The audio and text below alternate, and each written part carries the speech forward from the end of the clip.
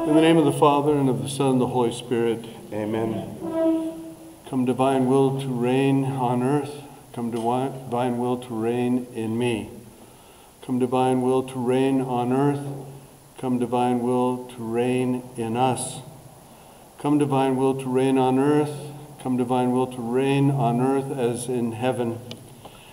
Louisa, little daughter of the divine will, teach us to live in the divine will.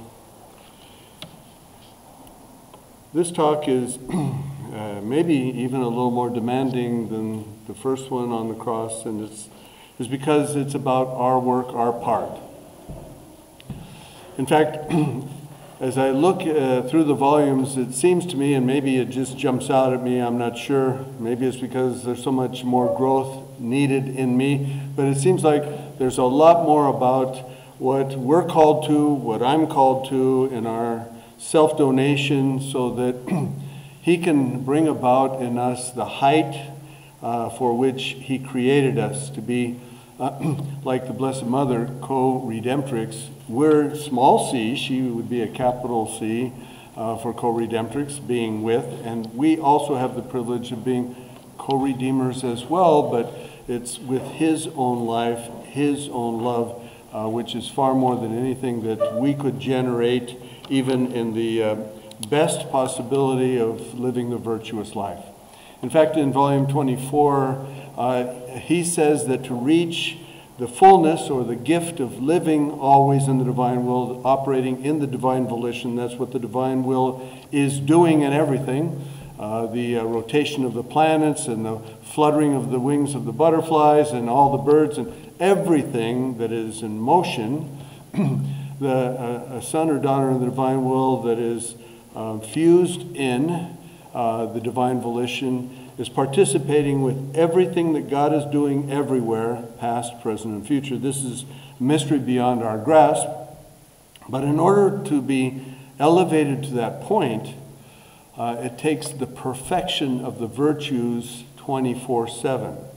Now, we can't make that happen, but we can want it to happen. And the more that we want what God wants, the more he can move us along that path.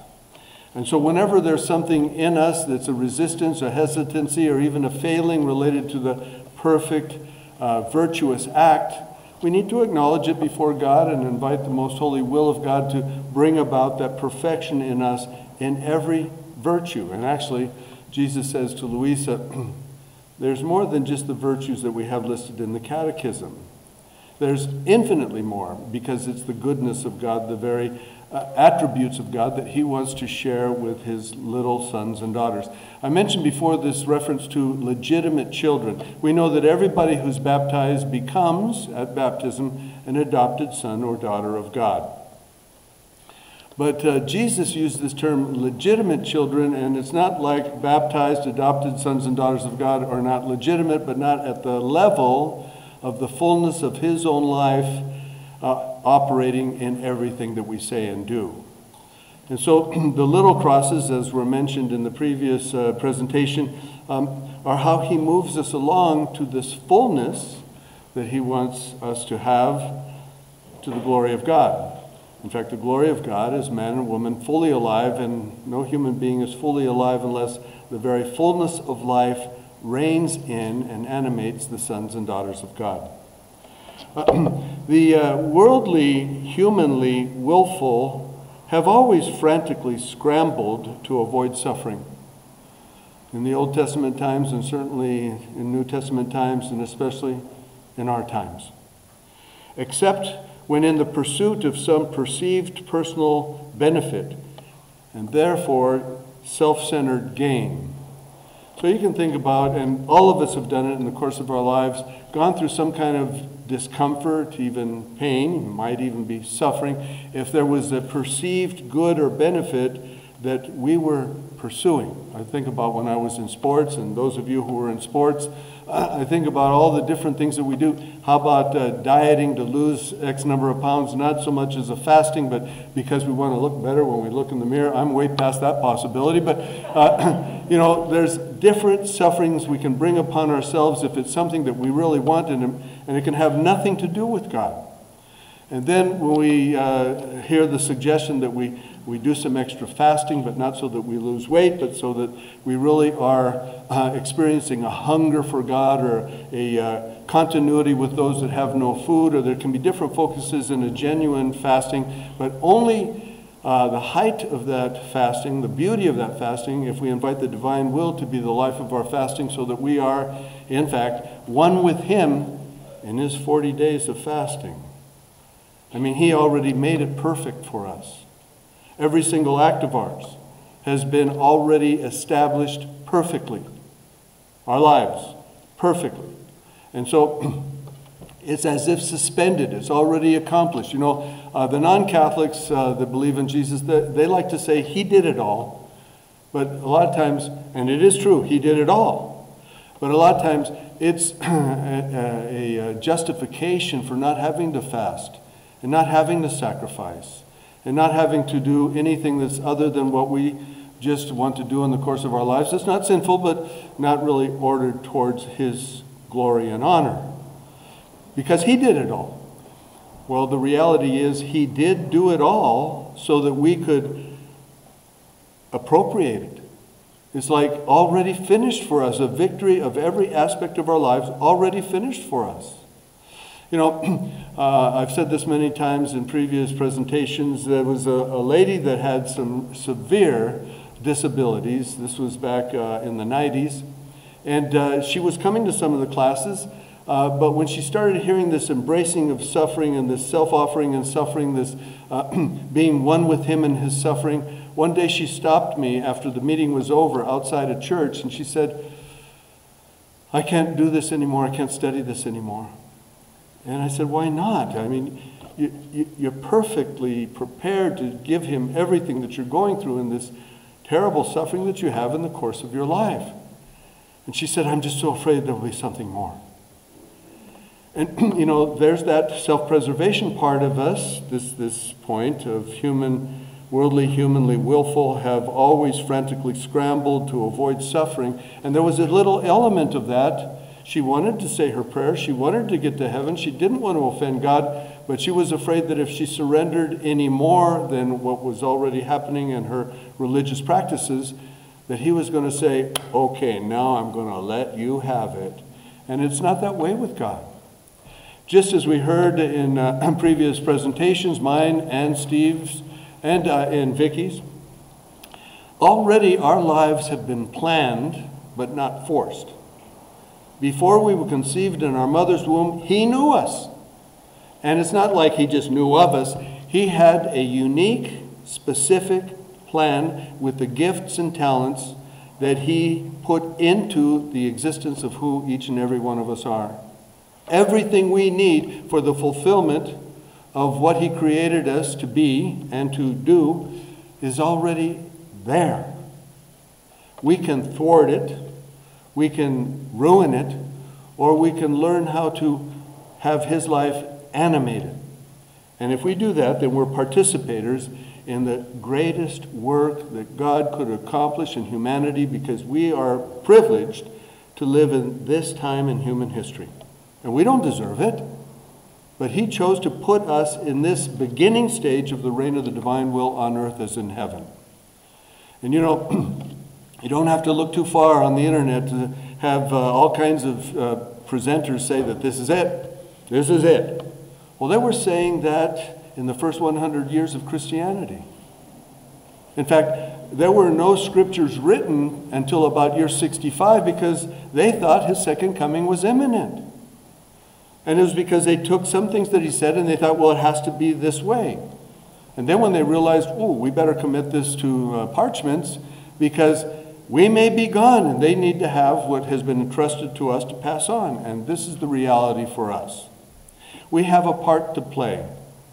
And He will animate our perfect contribution to His plan for the divine will reigning on earth as it reigns in heaven, if we cooperate, if we want what He wants. In volume 1, page 73, Jesus said, virtues become weak if they are not strengthened and fortified by the grafting of the cross. Before my coming upon earth, pains, confusions, disgraces, calumnies, sufferings, poverty, illnesses, and especially the cross, were considered dishonors. And we know that to be true in the New Testament. When there was somebody who was paralyzed or somebody that had blindness or muteness or whatever, the apostles would want to know, well, who was it, the father or the mother? And certainly it's normal for them to expect that, because in the Old Testament, in Leviticus and Deuteronomy, we have the Lord saying the sins of the parents will be suffered down upon the third and fourth generations. Parents, grandparents, great-grandparents, great-great-grandparents. So they impact us, but it's not forced upon us. It's a weakness that can be mended.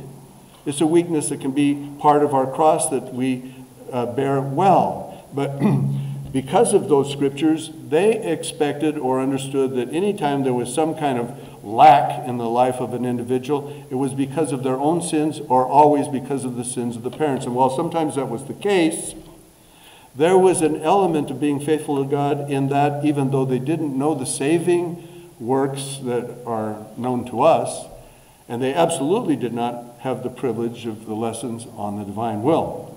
Anyway, Jesus goes on to say, but from the moment they were born by me, he did everything.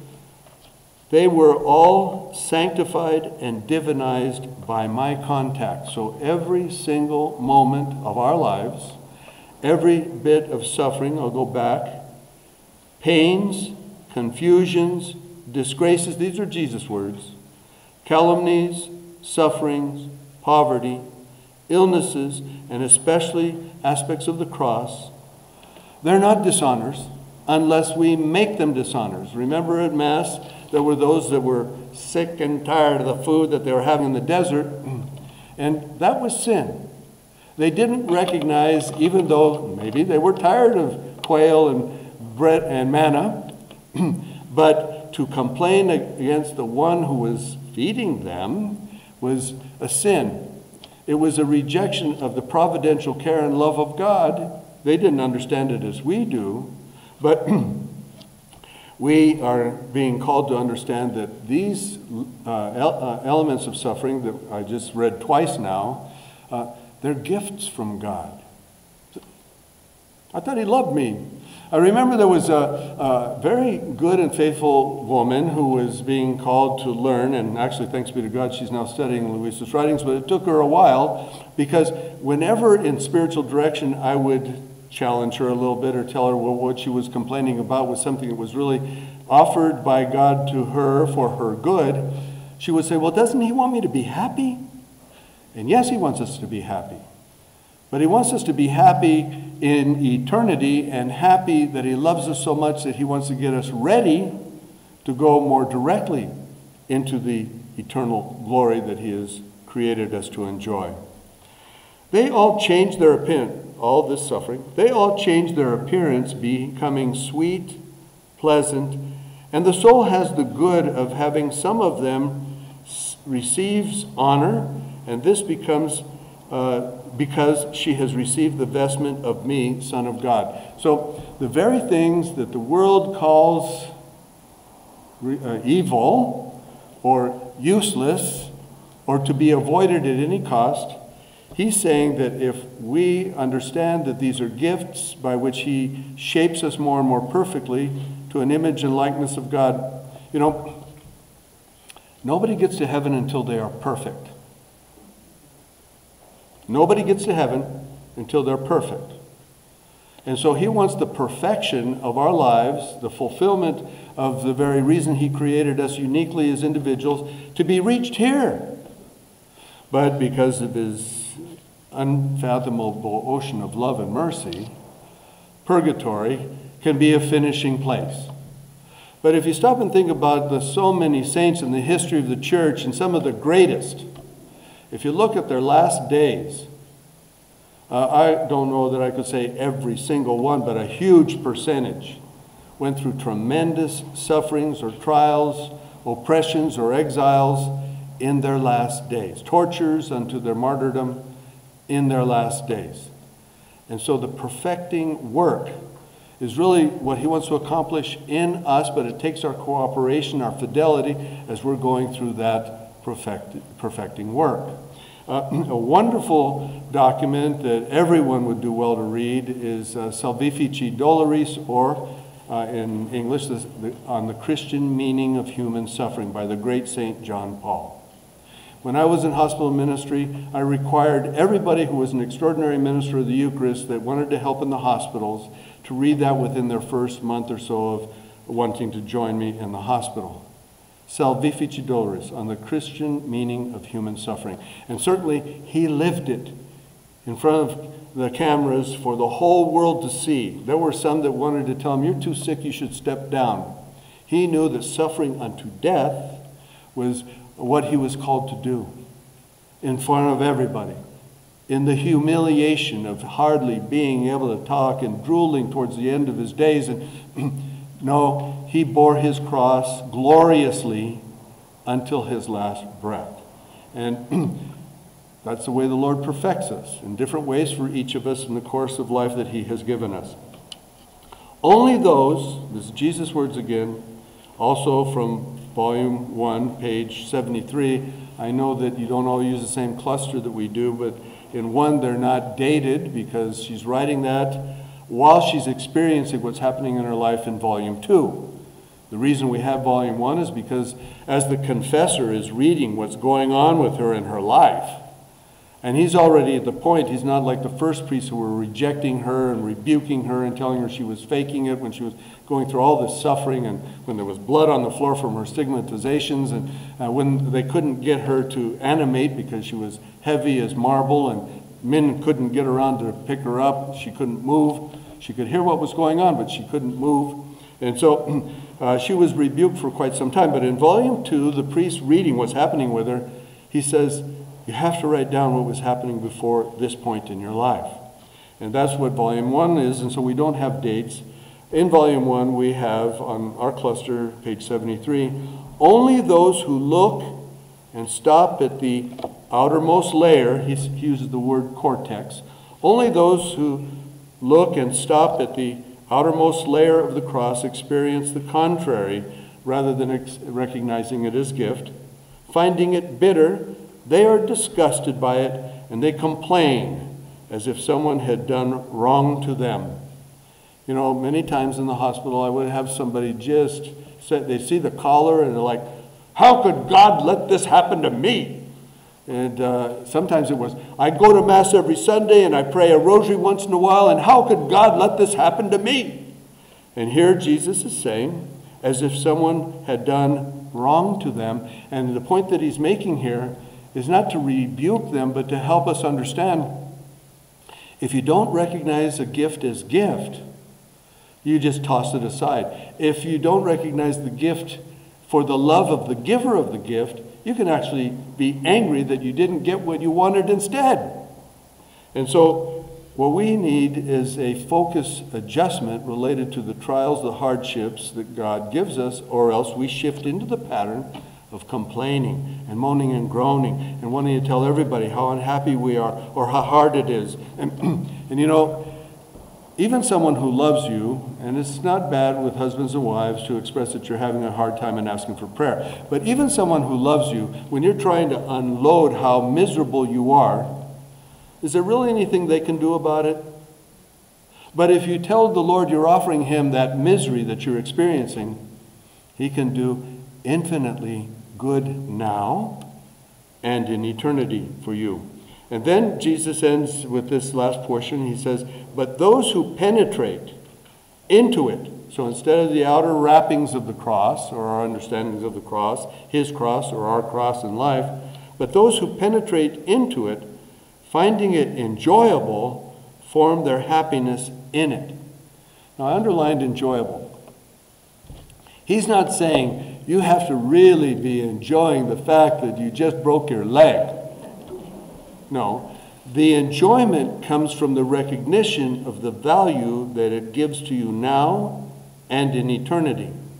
Just like pick on guys for a minute, I don't go to the gym anymore and it's obvious, but when I used to go to the gym, guys would be in front of that mirror and they would be going through a lot of pain, but boy, they were enjoying the fact that they were really bulking up.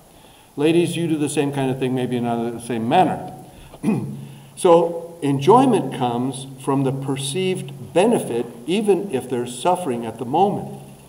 And Jesus is saying, if we really understood the good that he makes possible, the good that he loads our souls with when we are surrendered to him and offering ourselves in union with his will, we would enjoy the fact that he's given us something that can bring that about.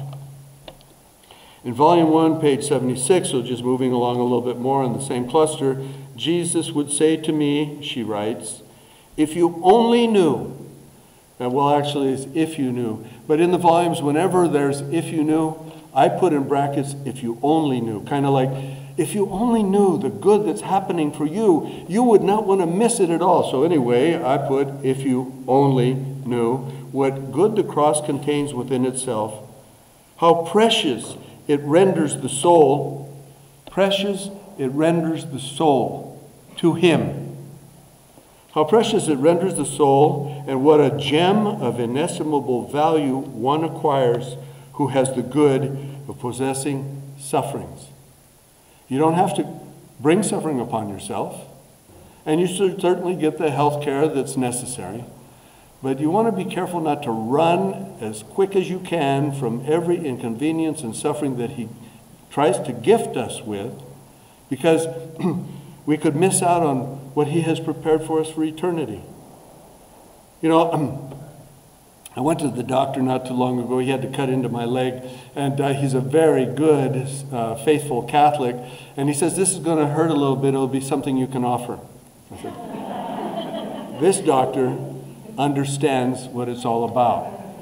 And I don't think he just said it to me because I had a collar on. I know he knew that I would understand it if I had been well formed as a priest, that I would understand there is value in every little inconvenience and discomfort that we experience if we offer it, and especially if we offer it in the divine will.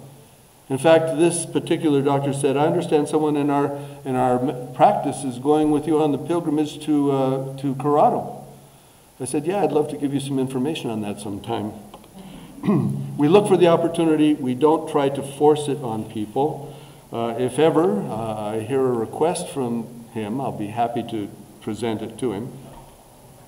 It is enough to tell you only that in coming upon earth, I did not choose riches or pleasures, but I cherished as dear and intimate sisters, the cross, poverty, sufferings, and ignominies.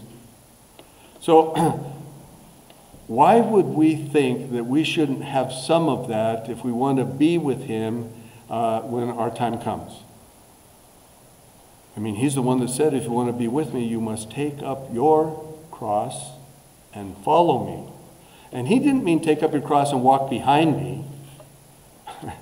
And maybe for up to this point or times recently, you thought that's what it meant. I'm supposed to just carry my cross behind him. No, we are to take up our cross and follow him in the manner with which he embraced the cross and put it to work in the self-offering for the sake of others.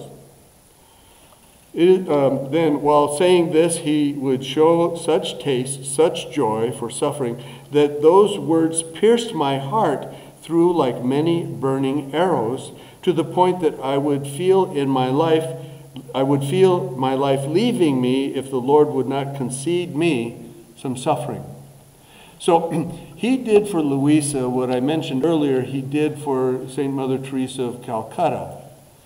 When he gave St. Mother Teresa a sense of his thirst for souls, it was a gift of his own desire for the salvation of souls. She then went searching for souls so that she could help them find their way to the Lord.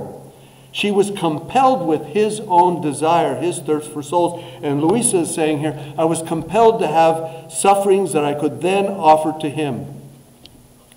You know, when the vicar for the Pious Association said on a little video clip, Louisa's writings are not about suffering. He didn't mean there's no message about suffering in her writings. What he was trying to help people who maybe be frightened to hear that there's suffering mentioned in her writings, it's about love. It's about God's love. Luis's writings are about how much he loves us and how much he wants to give us while we're here on earth so that we're ready to receive all that he created us to enjoy for all eternity, which is beyond anything a human mind can grasp. Eye has not seen, ear has not heard, neither has it entered in the minds of men and women the things that God has prepared for us. You won't just get a planet.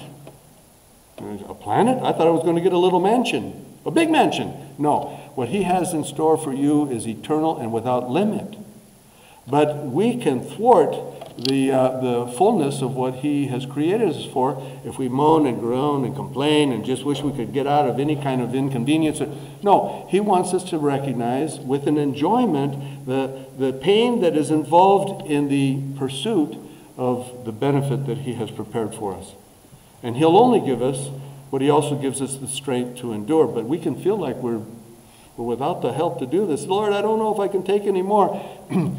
And if reality is all that we can really take, that's all he's going to give us as gift to shape us in his image and likeness.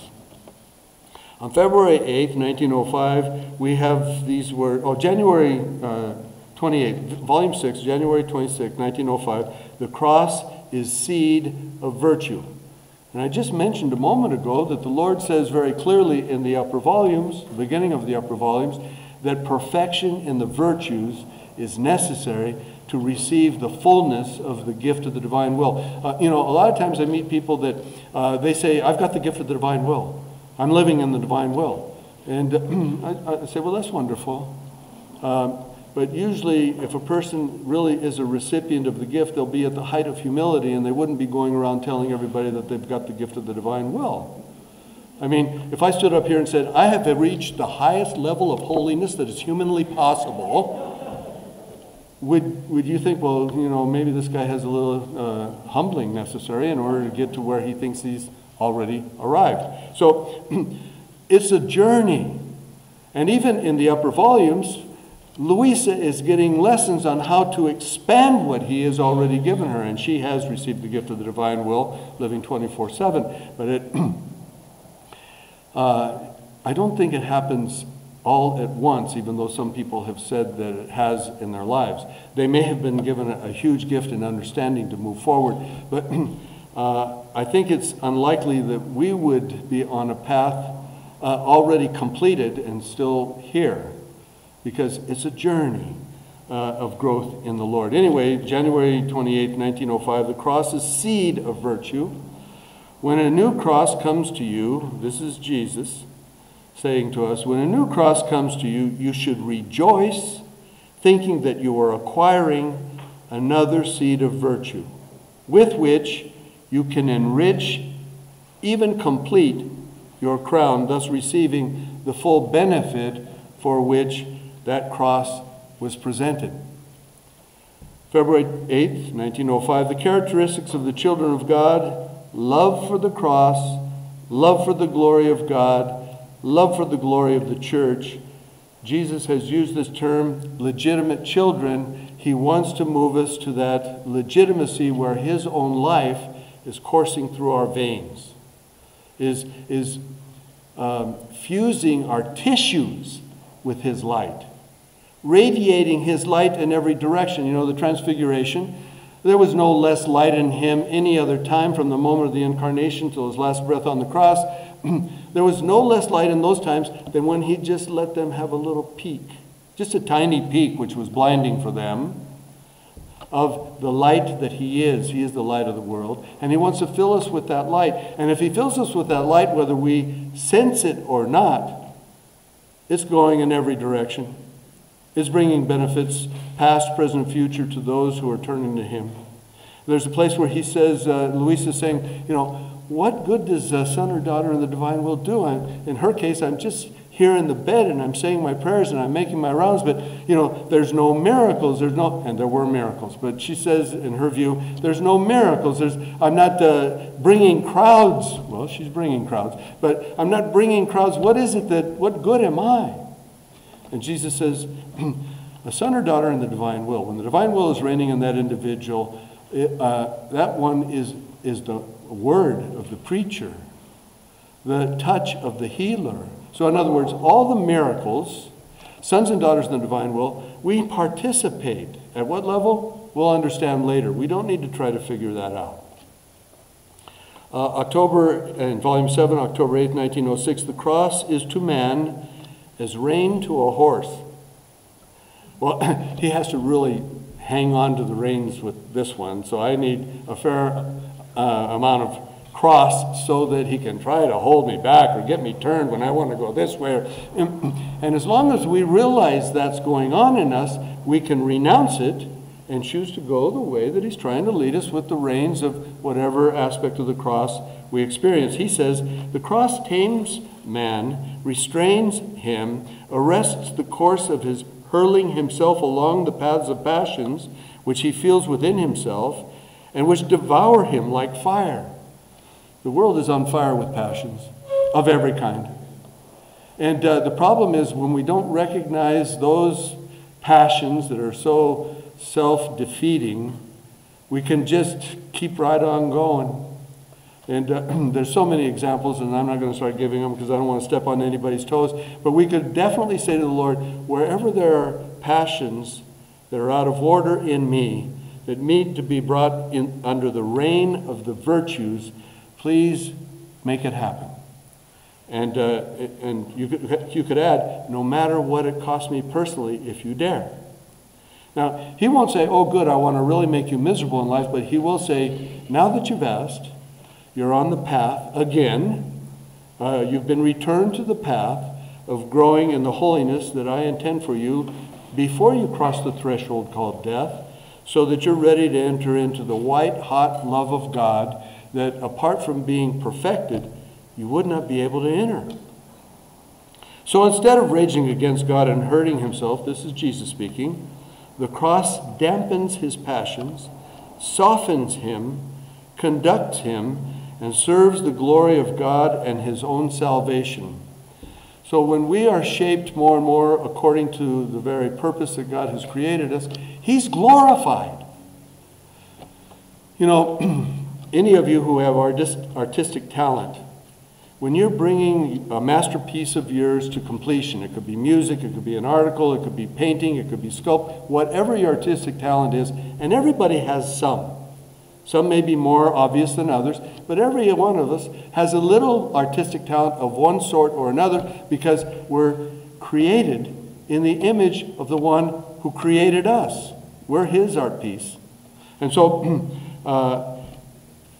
the artist is happiest when the final touches, the movement towards the perfections. We had in the previous presentation the beautiful hues of colors, divine colors, that he has ordered just for us uniquely. Volume 23, November 6, 1927, one who lives in the divine will does not descend from her origin, and to her is due the state of queen or princess or prince, while one who lives outside of it lives the state of a servant. And this is the comparison, really. I'm going to go through this passage, but the Lord tries to explain to us in various ways and in a variety of perspectives so that we can understand it better, the difference between doing the will of God and the divine will doing in us, and then living in the will of God. The divine will doing in us is a divinized act. It reaches the past, present, and future.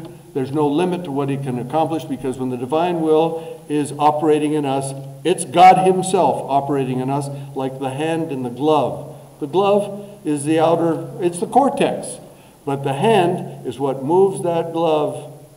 And when the divine will is the life of our actions, it's not like you all of a sudden become like an automaton. You can't do anything because God's will is animating you. No. It's like what happens at Mass or any of the other sacraments, but I'll use Mass. When the priest is saying the word, actually the moment he's processing in, and it's supposed to be 24/7 for priests, but the moment that he's processing in, so now he's moving into the mysteries of the sacred liturgy, okay? And the moment he's processing in, Christ himself is walking in that humanity. And he could be not a very nice guy, guys like me, or he could be the holiest one that you know, but it's not his holiness. It's Christ himself that's walking in. It's Christ himself that is transubstantiating the bread and the wine into his body and blood. It's a divinized act. And the church has understood this, even though it hasn't used the vocabulary of Louisa's writings to explain it. But I remember when I was talking to a very good and holy bishop, and I was explaining this concept to him, and I could see him getting all excited. And he knew it in his heart that this is the reality. He knew he was an alter Christus, but now he was having it explained from the simplicity of Louisa's writings. Christ himself truly operates in a priest and truly operates in you when you invite the divine will to move in your moving, walk in your walking, speak in your speaking, look through your eyes. And so try not to have too much ownership. Try to have a donorship of all your actions, all your gestures, all your words, all your glances, so that Christ himself is more free to operate in and through you. Well, doing the will of God is a virtuous choice, and that's a good thing. But doing the will of God is like getting instructions and then doing it, and that's why Jesus refers to that reality like being a servant. So if you have a very good and faithful servant, and we know in the scriptures there are going to be some that on the day that they die, especially if they've reached the perfection that was possible for them, given what the Lord made possible for them in their call in life, so let's say they lived their vocation beautifully and as virtuously as was possible for them according to their understanding of what the Lord wanted, okay? Some of them are going to hear him say, "Well done, thou good and faithful servant," and they will not be unhappy. They will be as happy as they possibly can be, because no soul that's in heaven wishes it had more. It's full to capacity. But the capacity changes at the level of how much we are moved towards the legitimacy of sons and daughters of God. So the doing the will of God is a good thing, but it is strictly a limited thing in the tininess that we are as little specks on a planet. And someone corrected me, I appreciate it, 8.2 billion people on the planet. I knew there was a 0.2 in there somewhere, but I forget things very quickly. Anyway, 8.2 billion people on the planet right now.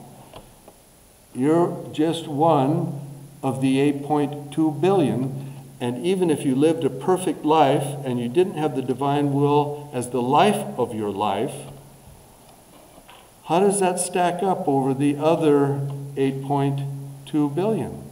Just a tiny little speck. He'll be happy with us for doing what was possible for us at the level that we understood, but he's saying, I want more than that for you. That's why I put you in this time in human history.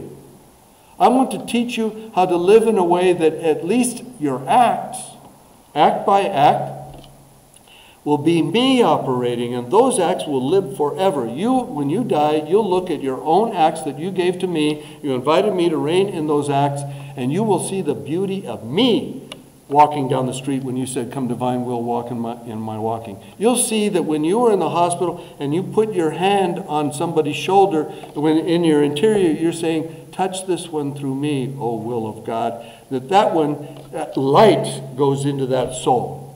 Not your light, but you're the vessel of that light. And so divinized acts are like that, and there will be some of us, as we're learning and inviting the divine will into our acts, for all eternity we will thank God for the fact that those acts in us, which are our acts divinized by the Lord, so that they're ours, we will be delighted that we were privileged to participate with God's own action in us. So that's step number 2. Doing the will of God, little specks. Divinized acts, immensity, even though a lot of our speckness is still there. However, for those who strive to know and live the will of God perfectly and deliberately, he sees that we want what he wants, and the more that we learn how to cooperate as we read the volumes, he will take us by the hand, loving God that he is, patient God that he is. If he can be patient with me, he can be patient with any of you. And people that don't even go to church, he can reach out to everybody. And because he's a generous God, anybody that turns their heart towards him are on the path to whatever level of sanctification they learn about and surrender to so that he can do the perfection in us. And so some souls, with that desire, learning and applying at the level that they understand, demonstrate to him, this soul, he looks and he says, this soul esteems my greatest gift. This soul is willing to endure whatever is necessary, to let go of whatever is necessary, to have a detachment of the things that are like trinkets here on earth. You know, I love motorcycles. If somebody gave me a brand new motorcycle, it would just be a piece of junk in comparison to the things that God has prepared for us. So we cannot be attached to the things of this world as the goal. For some people, it's pleasure. That's called hedonism. And we have a world that's running helter-skelter for one pleasure after another here on earth that does not satisfy. And that's why they keep looking. And they keep trying new things and doing things that are worse and worse and worse because they can't find satisfaction in the deepest core of their being because God alone suffices. One who lives in the divine will does not descend. She's saying, she's making the rounds. I stopped when he received the cross and embracing it with all the tenderness of his love.